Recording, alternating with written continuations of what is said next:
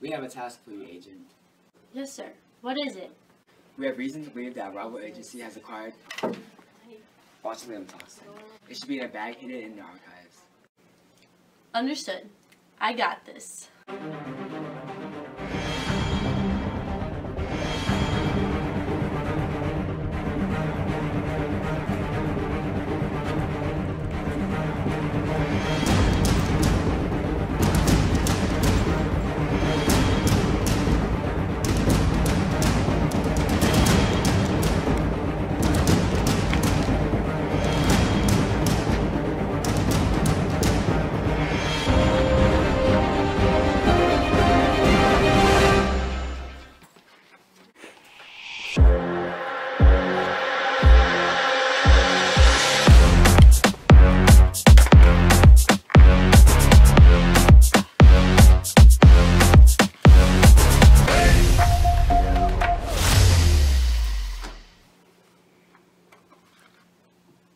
We need you to analyze this substance. Good to go. We'll get right onto it. We'll use NMR spectroscopy. We'll have it ready in about a few hours.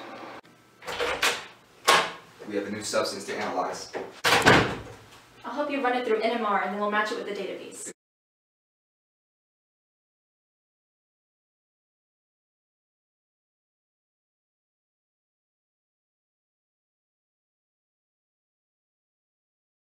Have you gotten the results? Not yet, Director. What is taking so long? What exactly are you doing? Analysis employs the use of NMR, or nuclear magnetic resonance spectroscopy. For this, the electromagnetic energy of radio frequency is used. The spin states of the nuclei in the compound and their chemical environments affects the absorption of the radio frequency pulse. A magnetic field is generated by these spin states. So when these nuclei are exposed to an external magnetic field, they align with or against the field.